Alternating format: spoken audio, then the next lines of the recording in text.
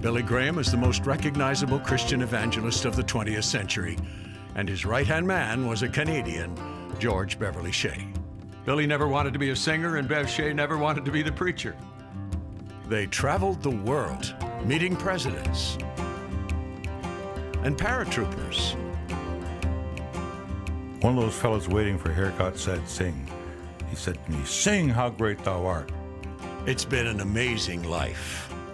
He was nominated 10 times in a row for a Grammy, and then won 2 with the Lifetime Achievement. For an amazing man. The guy's just the real deal. He's just very, very genuine. And that's really what I love about George Bev more than anything.